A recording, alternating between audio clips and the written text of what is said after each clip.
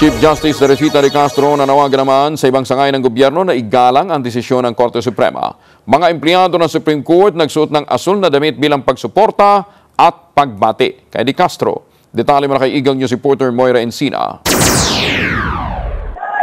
Nanawagan si Chief Justice De Castro sa ibang sangay ng pamahalaan na irespeto ang mga desisyon at pagiging independent ng Korte Suprema. Ang panawagan ay ginawa ni De Castro pagkatapos ng kanyang kauna-unang flag raising ceremony bilang punong maestrado. Sa kanyang talumpati, iginit ni De Castro na hindi dapat pakialamanan at dapat hayaan na ibang sangay ng gobyerno ang Supreme Court sa pagpapasya ng kapalaran ng hudikatura. Ayon kay De Castro, ang Korte Suprema mismo ang maapektuhan ng malubha kapag nagdesisyon sila ng mali sa isang kaso. Anya, hinuhugsagan sila ng mga taong nasa labas ng Supreme Court batay sa mga narinig at nakikita lamang ng mga ito. Pero binigyan din ni De Castro na tangi ang magistrado at mga kawani ng Korte Suprema lamang ang totoong nakakaalam na nangyayari sa loob nito.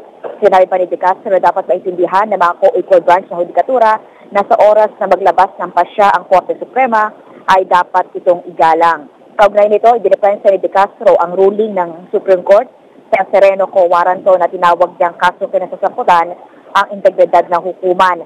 Anya, pinag-aralan mabuti ng mga maestrado ang konstitusyon, mga batas at mga ebidensya sa kanilang naging pagkapasya. Dahil dito, iginit ni De Castro na humihingi sila ng respeto sa ibang sangay ng pamahalaan. Samantala, ikinasa ng mga kawani ng Supreme Court ang tinagurian nilang Blue Monday kung saan nagsuot sila ng asul na damit ang mga empleyado at sosya ng Supreme Court para ipabot ang kanilang pagbati at pagsuporta kay De Castro bilang Chief Justice.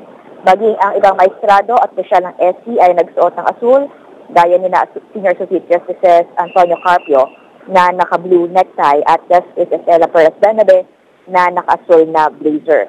Nakasuot din ng blue dress si De Castro na sinalubong ng palakpakan at hiwayan ng mga court employees nang dumating sa SC lobby kung saan isinagawa ang kanilang flag raising ceremony. Para sa Eagle News, Moira Encina, 125.